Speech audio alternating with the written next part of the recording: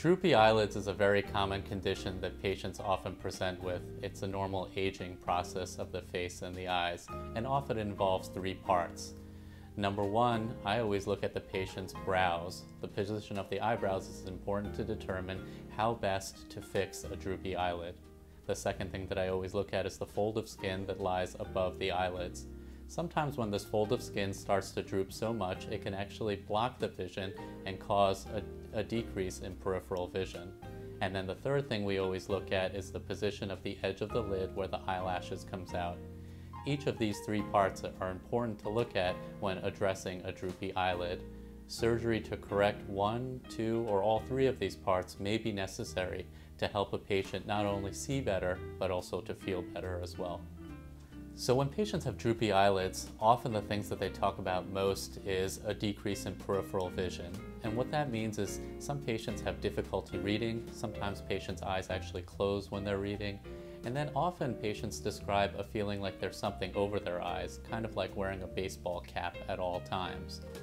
To correct this problem with surgery often relieves the patients of this condition and helps them to not only see better, but to feel better as well. So when fixing a droopy eyelid, you usually look at the three parts: the position of the eyebrows, the fold of skin above the eyes, and also the edge of the lid when the lashes comes out.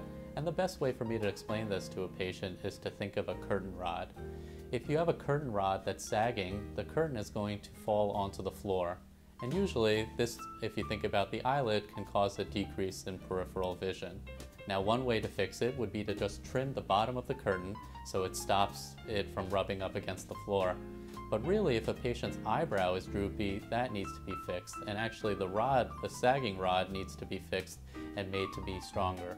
So when you think about these three parts, often it requires addressing all three of them or even one or two of them to help make sure the problem is fixed.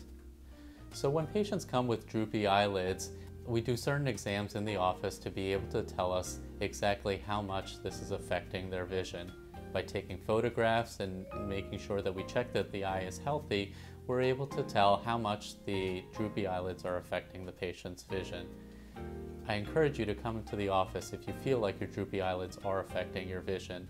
We'll be able to tell you how best to proceed and if your insurance would cover this condition. Anytime a patient has surgery on the eyelids, there are certain goals that we have to look forward to.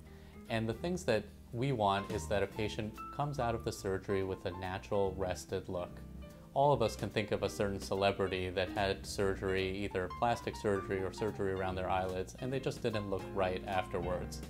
My goal is that my patients are able to recover from the surgery, and people usually can't tell that they had surgery.